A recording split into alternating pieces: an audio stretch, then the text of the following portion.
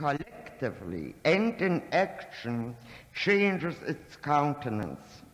Now it is as though nothing is more likely to intensify our vitality than its proximity, something we are usually hardly aware of, namely that our own death is accompanied by the potential immortality of the group to which we belong, and in the final analysis of the species, moves now into the center of our experience, that is in collective violence.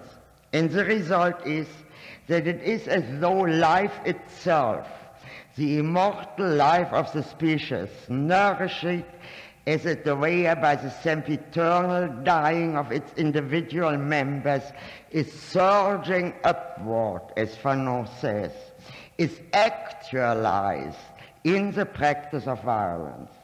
Now, I think it would be wrong to speak here of mere emotions. It is, after all, one of the outstanding properties of the human condition that finds here an adequate experience, that is, that individual death is survived by the species or the group. In our context, however, the point of the matter is that these experiences, whose elementary force are not in doubt, have never found an institutional political expression. No body politic I know of was ever founded on the equality before death and its actualization in violence. It is undeniably true that the strong fraternal sentiments engendered by collective violence have misled many good people into the hope that a new community, together with a new man, will arise out of it. The hope is an illusion, for the simple reason that no human relationship is more transitory than this kind of brotherhood, which can be actualized only under conditions of immediate danger to life and limb. This, however, is but one side of the matter. Fanon concludes his praising description of the experience in the practice of violence by remarking that in this kind of struggle, the people realize that life is an unending contest, that violence is an element of life. Doesn't it follow that praise of life and praise of violence are the same? Sorel, at any rate, thought along these same lines already 60 years ago, and long before Karl Lorenz discovered the life-promoting function of aggressiveness in the animal kingdom, violence was praised as a manifestation of the life force, and specifically of its creativity. Sorel, inspired by Bergson's Élan Vital, aimed at a philosophy of creativity designed for producers and polemically directed against the consumer society and its intellectuals, even then. That is, not against the bourgeoisie, not against the capitalist in the old sense of the word. And the reason why Sorel held on to his Marxian faith, even though he hated the consumers and consumer society and the intellectuals much more than he hated the bourgeoisie, the reason was that he believed the workers were the producers, the only creative element in society. And the trouble, as he saw it, was only that the workers stubbornly refused to play the revolutionary role as soon as they had reached a satisfactory level of working and living condition. However that may be, there was something else that became fully manifest only in the decades after Sorel's and Parito's death, and was incomparably more disastrous for their view. The enormous growth of productivity in the modern world is, strictly speaking, by no means a growth in the workers' productivity. It is exclusively due to the development of technology, and this depended neither on the working class nor on the bourgeoisie, but on the scientists. Now, to those who contemplate the immense change of our everyday world and compare it with the development of our mental categories to interpret the world, it seems as though it's much easier to change it than to change the world than our ways of thinking. For we all know to what an extent this old combination of violence, life, and creativity has survived in the rebellious state of mind of the new generation. Their taste for violence, again, is accompanied by a glorification of life, and it frequently understands itself as a necessarily violent negation of everything that stands in the way of the will to live. When Fanon is speaking of the creative madness present in violent action, he is still thinking along the lines of a tradition which is at least 100 years old. Now, nothing, I think, is more dangerous theoretically than this tradition of organic thought. You saw it in all three. You saw it in power as well as in revolution, in power, in violence, or in the concept of progress, in the concept of power, and in the concept of violence. In the way these terms are understood today, life and life's alleged creativity are their common denominator, so that the precedence of violence is justified on the ground of creativity. So long as we talk about these matters in non-political biological terms, the glorifiers of violence will have the great advantage to appeal to the undeniable experiences inherent in the practice of violent action. The danger of being carried away by the deceptive plausibility of such metaphors is particularly great, of course, where racial issues are involved. Racism, white or black, is fraught with violence by definition, because it objects to natural organic facts, a white or black skin, which no persuasion and no power could change. All one can do when the chips are down is to exterminate their bearers. Violence in interracial struggle is always murderous, but it is not irrational. It is a logical and rational consequence of racism, by which I do not mean some rather vague prejudices on either side, but an explicit ideological system. Today's violence, black riots, and the much greater potential of the white backlash are not yet manifestations of racist ideologies and their murderous logic. The riots, as has recently been stated, are articulate protest against genuine grievances, and much the same is true for the backlash phenomena. The greatest danger is rather the other way around.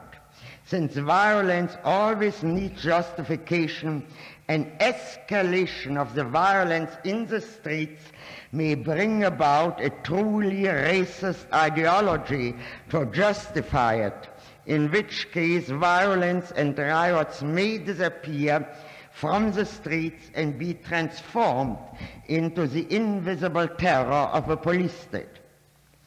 Violence, being instrumental by nature, is rational to the extent that it is effective in reaching the end which must justify it. And since when we act, we never know with any amount of certainty the eventual consequences of what we are doing, Violence can remain rational so long as it pursues short-term goals. Violence does not promote causes, but it can indeed serve to dramatize grievances and to bring them to public attention. Connor Cruz O'Brien, whose name some of you will know, once remarked in a debate we had in New York, violence is sometimes needed for the voice of moderation to be heard. And I think this is a very witty, not only witty, but a quite profound witticism. And indeed, violence, contrary to what its prophets try to tell us, is much rather the weapon of reformers than of revolutionists. France would not have received the most radical reform bill since Napoleon to change the education system without the riots of the French students. And no one would have dreamt of yielding to reforms of Columbia University without the riots during the spring term.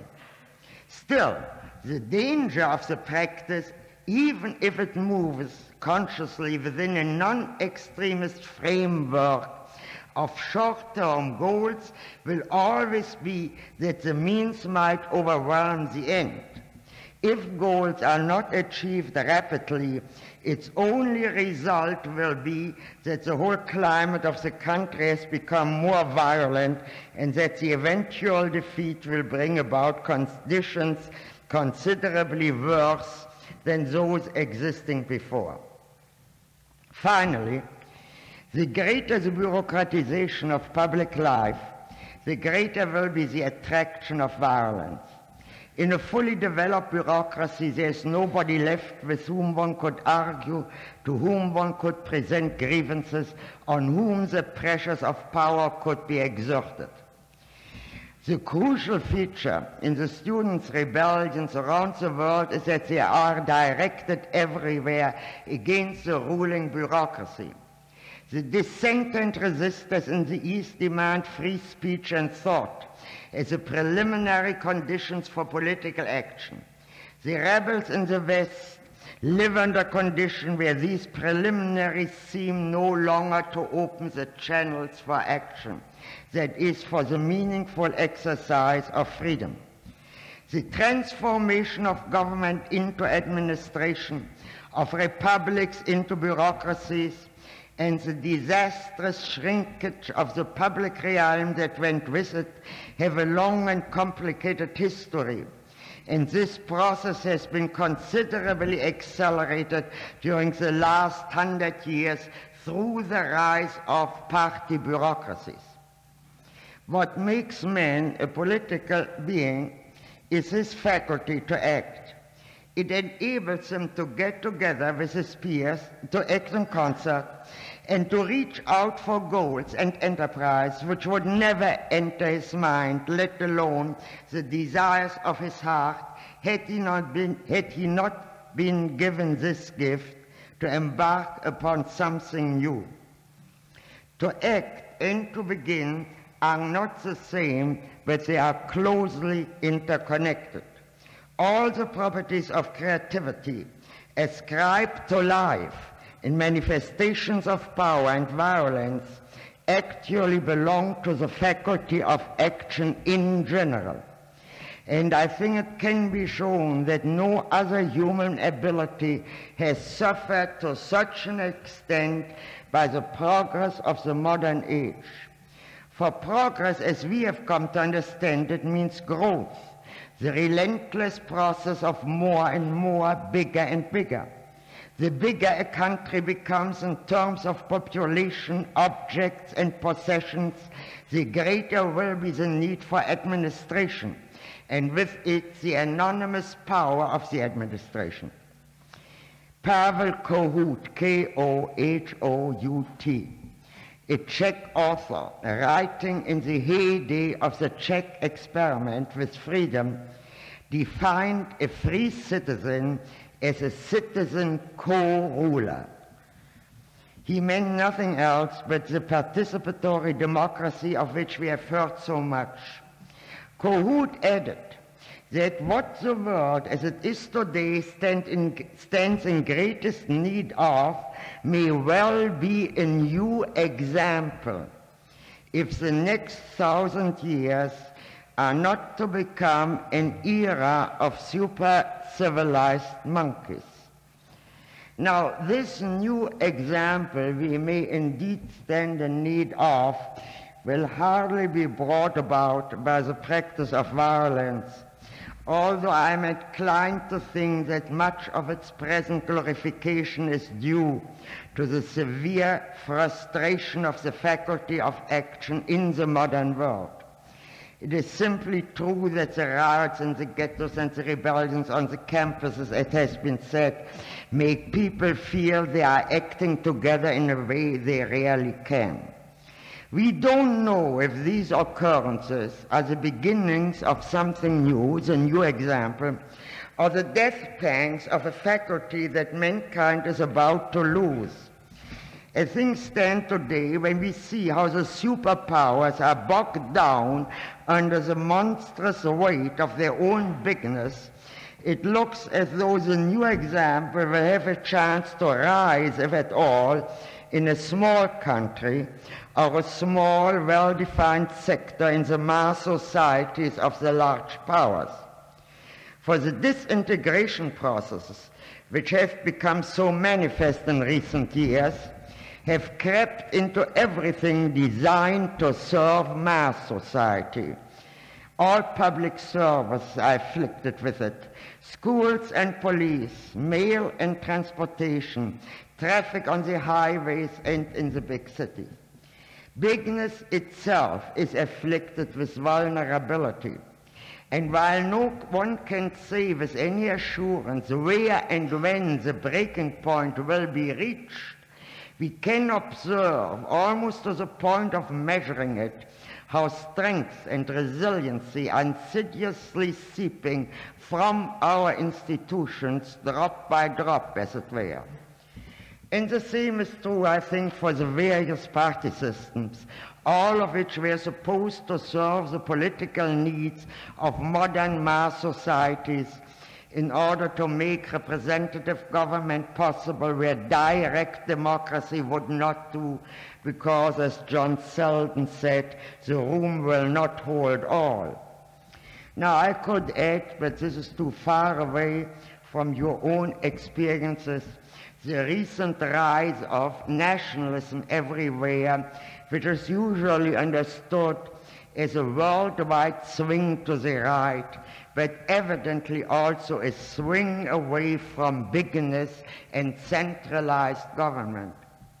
Again, we do not know where this development will lead us, but we can see how cracks in the power structure of all but the small countries are opening and widening.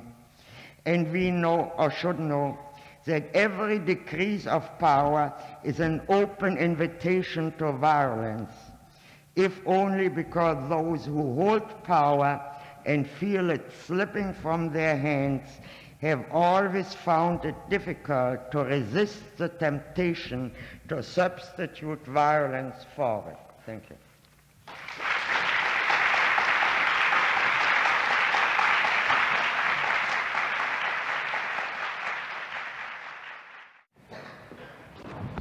Carl Jaspers, in his book on Marx, the one I'm referring to as Reason and Anti-Reason.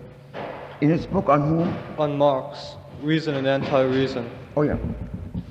He stated in that book that the assumption that history was, in its essence, progressive, and that therefore the ends justify the means, rested on mistakenly connecting two terms, dialectic and causality. My question is that if one makes this connection between dialectic and causality, is it inevitable that one will also make the connection between violence and power? That's a very good question. And give me one moment.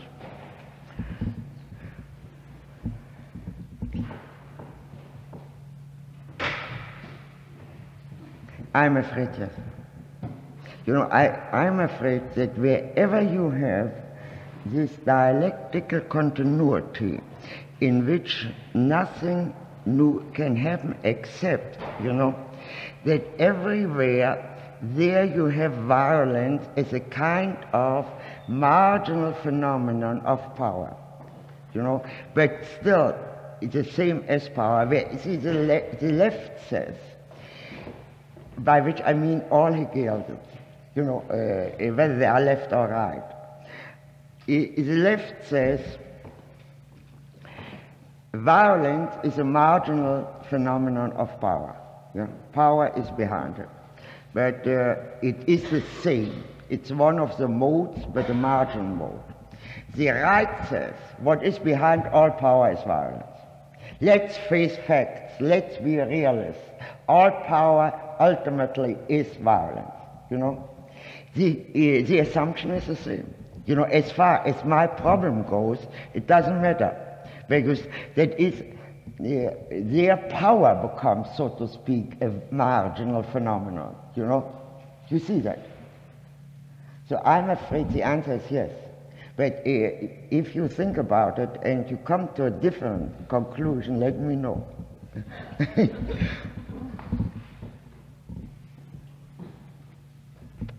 Yeah. Stated before that you considered racism to be an explicit ideological thing. When you said explicit, this is, first of all, contrary to Marcuse's idea that it's actually implicit. Yeah, quite, yeah. Well, to be explicit, doesn't it question consciousness? To be ability of having an ideology. By racism, I don't mean. Let's take the Jewish business. There were many anti-Semites, let's say, throughout history. Yeah, there is many people who didn't like Jews for all kinds of reasons. Also for reasons of bodily features. This I would not call racism. This is partly antipathy, partly prejudice, etc. This you can change because it's an isolated phenomenon. When I say racism, there you had suddenly people who had no dislike of Jews whatsoever, but who had become convinced of the argumentation of racist theorists. And this is no longer a kind of feeling. This is a kind of not rationalizing, but it is really a kind of reasoning. And this kind of reasoning has a logic of its own, and the logic is murderous. The logic is murderous.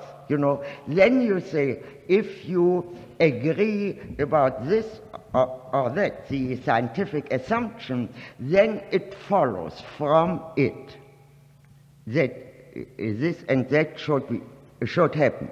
If you agree that Jews are a bad part of mankind as a whole, then you must, no matter what your feelings are, agree that Jews should be exterminated. And now, if you have friendly feelings towards the Jews, you should overcome them. You see, that is racism. And that is something altogether different from saying, I don't like Jews, I don't like Negroes, my sister shouldn't marry either, and anything of that kind. That is only opinion.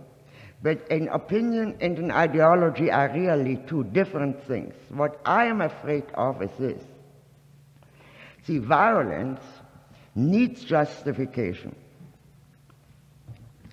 And I am afraid that if a real black-white race struggle would break out in this country, both sides would feel that they need justification for what they are doing, and then the justification would be racism, and then the whole thing would really become murder. you know, much more murderous than occasionally riots from interest groups here or there. Do you see what I mean? Yeah. If, I'm not clear whether you're using this or not. If you're using ideology in the sense that Mannheim points it. No. That was what you meant by the black race. No. See, Mannheim use of the term ideology really comes still from experiences long before we actually knew what ideologies are. See, Mannheim formulated ideology and utopy, you know, in the early 20s. I know it because I was, so to speak, around, you know, not in the late 20s, you know, I knew him quite well. But this has, he did not yet have either the Stalin or the Hitler experience. And to understand the real murderousness of ideology, this particular side of it, and then to define it according to these phenomena, you really needed the totalitarian experience of the 30s. How would that experience stand outside of the definition of this theory which helps to maintain the status quo? I didn't understand that. I may be misunderstanding the term ideology, but I understood it to mean that which represents the status quo, which is the... Yeah, no. That is the way Marx used the word. Now, if you use it, we use the word differently. We say an ideology is every doctrine which tries to explain everything from one single idea, and to have a key in its hand for the full clarification and illumination of everything there is. You know, that is finally the full development of ideology. The way Marx, you know, the term was first used in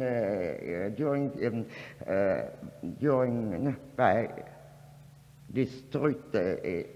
In France during Napoleon I, you know, he spoke of the ideologue, and then the thing slowly developed the word and the term, you know, and it was then used by Marx.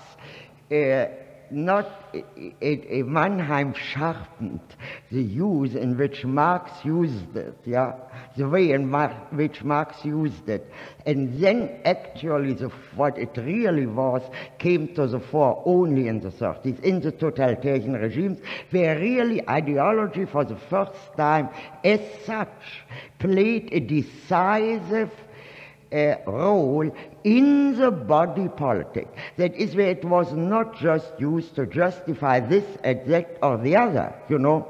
You could, for instance, kill the Duc d'Enghien, as Napoleon did, and then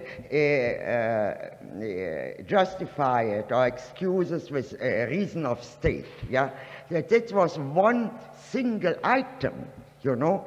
Whereas here, ideology goes through the whole body politic. This was never there before, in the sense of a National Socialism or a communism. I don't mean that, see, National Socialism used anti-Semitism as a chief ideology. Now, anti-Semitism existed, of course, before it was used in its in this sense. So communism, socialism existed before Stalin used it. But only in this, when I talk about a fully developed ideology, I mean that it is in this way politicalized, so to speak. It is in the body politic. And this you have, for instance, to give just one more example. See, you had in Germany something very curious, and at first glance really very ridiculous. Every German, in order to say that he is a German, had to prove negatively that he was not a Jew.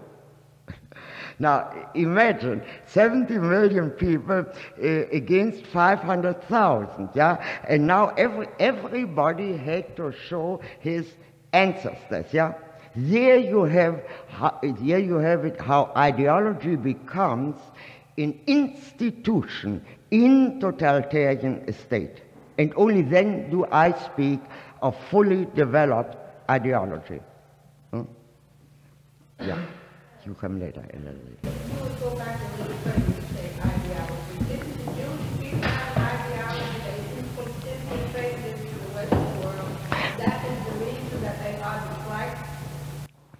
No, we don't call that. Look, you call all these things, pardon? Biblical ideology. No, I wouldn't know. If faith is a religion, is not an ideology. They just like to do for the facial reaction or the body or whatever. Look, all these terms we use here, ideology, imperialism, totalitarian, dictatorship, tyranny, etc. All these words are used in a very loose way. You will hear that if somebody is not in a, for instance, some president of a university is in disagreement with the students and he is being accused of being totalitarian. Well, the most he could be was being tyrannical. More he couldn't even, even if he wanted to, he simply couldn't. And so we use all these words in specific, well-defined ways, because otherwise they apply to so many phenomena that they have no, they are like an umbrella under which you can put everything, and they have you do no longer know what you are actually talking about. We want always to know, when we use a term, the real phenomenon, down to earth we are talking about. Then we use a term as a kind of shorthand. But this we cannot do if we have not first matched them as it were, Yeah. What do you see as a viable alternative to the party system of government?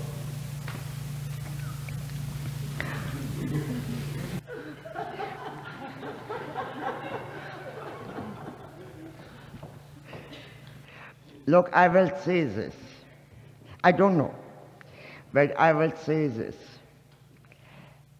Republics and democracies existed before the party system. What? Where? Well, in antiquity, in America, in France. Do you know how old the party system is? Oh, I thought the party system originated in Greece. No. I don't know who told you that. The party system originated about 130 years ago. These were the first beginnings of it, and actually developed at the end from the middle to the end of the 19th century. That is the truth of it. That is the moment you talk about the party system. One thing, what we have today as a party system, one thing please be absolutely clear about, that we talk about a very recent phenomenon. Now, no. Yeah, but this I'm afraid we cannot argue about, because this is you can use the word party again in a very loose way, and then it will apply everywhere.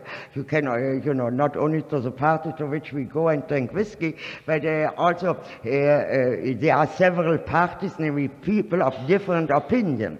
Parties in the sense of party bureaucracies in order to make possible election for office, and in the sense of representative government is one of the, and please try to read the history about it in order to get clear about it. We cannot clear that up here. That is the, what do we want? You want to say something? Don't you see the emergence, the very recent emergence of the party bureaucracy as nothing but a natural outgrowth of the more historical phenomenon of representational and class values? And specifically the representation for the purpose of getting elected and for the purpose of achieving certain ends in a parliamentary or bureaucratic system. Actually, this has, in my opinion, nothing to do with the class business. It has to do with bureaucracy. And bureaucracy, unfortunately, developed everywhere, in every single sphere of our life. And once a bureaucracy has developed, it is very difficult to get rid of it. But one thing is clear. Our problem is representative government. And we have very little notion of what we actually mean by representation. But that this election methods, which we have, and which originally came up with the party that then developed into bureaucracy, this election system is not necessarily the only way to elect representatives. It is one way. And it would be worth the while, or there was one other thing proposed ever, and that is, of course, a council system, which has a altogether different principle, but has within itself also the principle of representation. Now, which is necessary because, as I said, the room will not hold all. But they all participate in one way or another. Now, whether this system would work, we don't know. Each time it came up, it was pitched already against parties, particularly since the Russian Revolution. And all parties have, first of all, every organization has one thing that makes it tick. It does not want to disappear. So the parties immediately fought for their very life and survival, and up to now, either the right or the left has defeated this other possibility. But this does not mean that it is possible. But my question was based also on a very recent historical phenomenon. Aren't the criticisms, and certainly the active criticisms which you gave us about parties, been used as a justification for the emergence of totalitarian and fascist systems in the last 20, 30 years? No, I don't see it. That is, I don't deny the totalitarian systems, but that's there's something else plays a much bigger role than the party, and that is secret services, but let's not go into that. Yeah. I think I see the connection between Jasper's statement and my question and something he said during the lecture. But I think what he was trying to say is that those people who connect history and progress, causality and dialectic, what they're trying to do is they're trying to describe a process, and they're saying that this process has its cause within itself. Isn't this precisely what those people who define violence as power or define violence as an organic function, isn't this precisely what they're doing? For they're not describing what violence is, but they're getting around it by implying that it has its cause within itself and leaving it unexplained. That's perfect. That's perfect. That is what we actually have to snap out is this whole process thinking. That is, of course, what it all. And these processes, just to underline once more, are almost always thought of as biological, organic processes. As though if we act and something happens that could follow in any way these natural laws. And it would really be important to, it's very difficult to talk even about these things and to eliminate, as I try, all organic metaphors, because they have crept into our language. It's a very old story. and actually started already with Aristotle, if not with Plato. It is not only an old story, but it seems such an easy way, you know. And if you begin to think about it, you see it's murder. Yeah.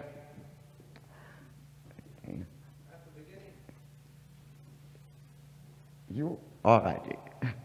You yield. At the beginning of this lecture, you said something about the natural instinct of man to be aggressive and to his basic need to obey, basically need command. Could you repeat that? Now, I said that these people said that I quoted John Stuart Mill.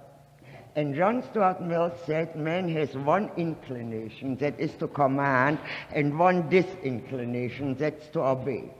And I would say that man has at least a third inclination, namely to obey. And that is by no means a disinclination. And that this is much stronger in human psychology than these people think it is, you know.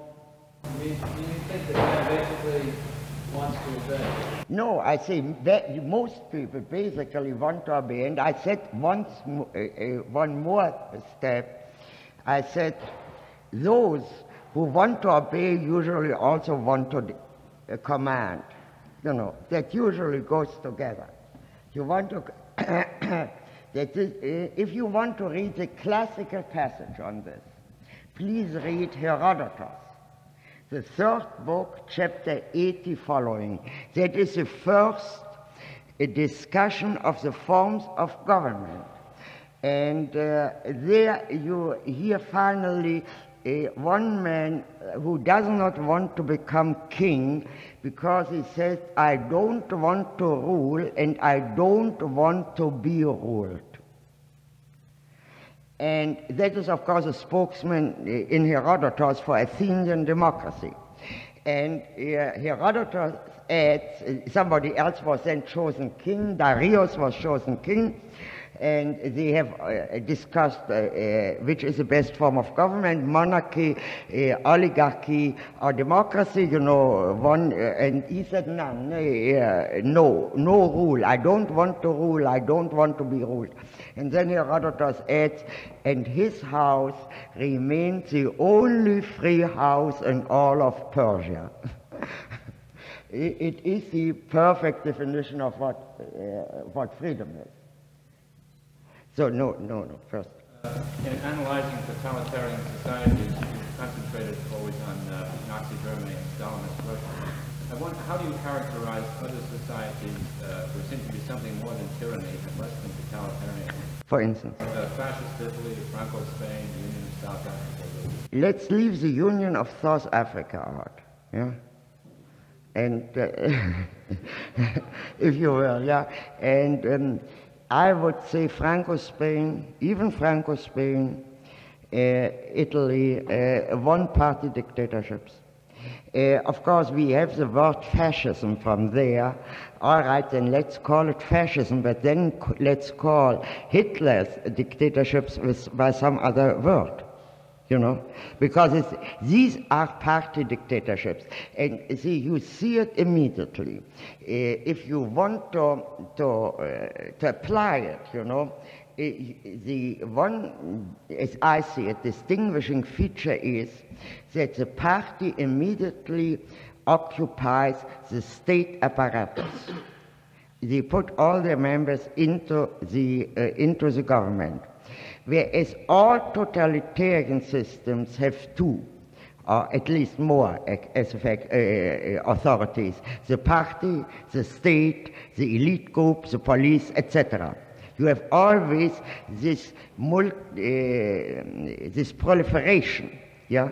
Whereas there you see that, and then you get new laws. But these laws are laws, they are not being changed. Whereas the laws in Russia, as well as in Stalin's Russia, as well as in Nazi Germany, as you know, could change from day to day. There was no law. And that is it's a great difference. And I assure you, for your own well-being as an individual, it's very unpleasant to live under a dictatorship. or a tyranny or a one-party dictatorship, but it is paradise compared to living under a totalitarian dictatorship. Yeah. Would you elaborate on your statement that without injustice there's no violence? Because I think... This I didn't say. I said rage is provoked by injustice. I said the normal reaction, that is the normal reaction to injustice is rage. It is not the normal reaction to suffering and misery as such. But you see, suffering and misery can also be construed as unjust. No. If an earthquake would shake now this, and we would very much suffer, you know, a real earthquake, you know, unlikely, and I agree. Nobody will fly into a rage. And there may be as much suffering as from an atomic bomb if the earthquake is big enough, yeah? A man's house is blown down by What? a man's house, hypothetically, a man's house is blown down by a cyclone, and he is going to be angry. He'll personify his rage on some godlike figure. Yeah, but that would be irrational. No. If a man's house goes down, an earthquake, if he is angry, he's insane. He is, by the way, we know about these things so much that we know very well that people do not react with anger or with rage to such incidents. But that may be, then you have a bad temper, my dear. But that is not what we are. Yeah. We've made some comments on man's natural inclinations. Where would you classify Rousseau's idea of man? Impossible, dreaming, or?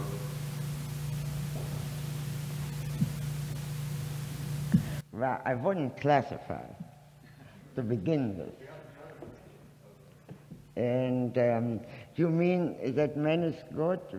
Well, you know. Man is good, but society is good. Yeah, I know. That is a proposition. And it is only one of the propositions, by the way, which Rousseau made. You know, you see only one side of Rousseau. Rousseau was a very interesting fellow. He could change his mind many times. I don't believe in that, you know. I don't believe in either the proposition man is evil or the proposition that man is good. I would say man has a capability of being either good or evil, and he usually is something in between. And the point of the matter is really not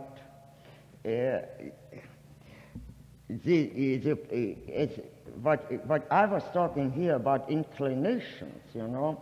You can go, you know, inclinations you can enumerate until you are blue in the face, you know. You go and study psychology. And I took out just what was relevant to this question of command and obedience. And my only point was that will to power, which is so much taken for granted by everybody today, is by no means such a simple business. Will to power and will to submissions are really interconnected, but this we couldn't touch here, you know, or just mention. So Rousseau really has no, let him leave him out. Let's leave him out, and let's not classify him. See, he is not one of my favorite authors, but after all, he is a great author. Let's not classify great authors. Yeah. I was wondering if you had an opinion on perhaps some of the reasons why Herbert Marcuse's works recently, within the last few years, have gained such widespread appeal. Yeah, I think that's very simple because of this life business. You know, because Marcuse, who knows Marx quite well, and Hegel, and being combines once more Bergson and Marx. That's what he actually does. And just as Sartre tries today to combine existentialism and Marxism, and just as Sorel already tried to combine Bergson and Marx. You know, everywhere this attempt to combine the two, and it can be combined because of the curious organic metaphors in Marx's own work. Because of this business, violence is the midwife, and so on, you know, of history, etc. There is a common denominator, and the common denominator is, of course, our, I cut out here when I was, our whole tradition. See, when you read treatises about power, you always will hear one thing, that power must grow. If it doesn't grow, it rots, it decays, it rots away, you know. Against this stands the great discovery of Montesquieu, that power can check power, and both powers that check each other can remain intact. You know, that is that you can limit power without destroying it, which of course is one of the chief problems of all political science. Yeah. Are you of the opinion that the various nationalisms which have emerged in the last 2 decades are a sign of decentralization? Yeah, look, no, of a yearning for. See, my real, I wouldn't say of the last decades, but of the last few years, as a matter of fact. Because, see, you have the nationalism of ethnic groups that want to rise to nationhood. That's one thing, yeah? But you have something very curious. See, all the big nation states, England and France especially, were symbiosis, in association of different ethnic tribes. Of ethnic groups grew together into a nation. And this growing together actually made the nation state. It was a business that went over centuries until the nation state finally arose. And what do you have now in the best established nation states, which certainly are France and England? You have in England, all of a sudden, the Scotch and the Welsh. Of course, there were always such fringe movements, and they were more or less the movements of the lunatic fringe. But now it's no longer. There's real trouble. And and you have the same. I mean, de Gaulle wanted to split Canada. Well, before he knew what he was doing, the Provençal and the Breton told him that they want their own autonomous nations there. You know, in France, that is, if Paris and London, a centralized government and capitals, really well, if you really want to know what a capital is, you must know London and Paris. As you know, in political terms, and also in other terms.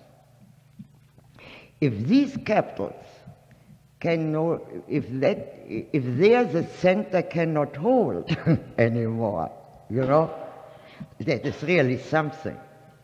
Then you see the fragmentation as being a continuing process, and not just a it's not a question. phenomenon which will last for a few years. We don't know. We don't know. We don't know, but it's very curious, isn't it? Yeah. Would you say there's any parallel between this and the growth of feudalism? Feudalism was the opposite. I mean, feudalism, there you had small entities. You mean, is this a return to feudalism? No, I don't think so. Because after all, feudalism is also an economic system. And you cannot have feudalism in an urban civilization. See, you do not have this trouble in Denmark. You do not have such trouble in Holland. You have it in Belgium, but they are really, this is a very young nation state, you know. I think 1800, what is the sign? It is 30, I think, or something. I am not sure. But anyhow, last century, and rather artificial. Just a piece of France and a piece of Holland were combined. So Belgium is really, you don't have it even in Switzerland. There are a few slightly insane people in Geneva, I guess, but these are real, this is more or less the lunatic fringe. You don't have it in small countries. And for heaven's sake, in Switzerland there are 3 different people living together in peace. And so you have it in the larger countries, and it's curious. It seems to me one of the cracks in bigness. So I thank you very much. Let's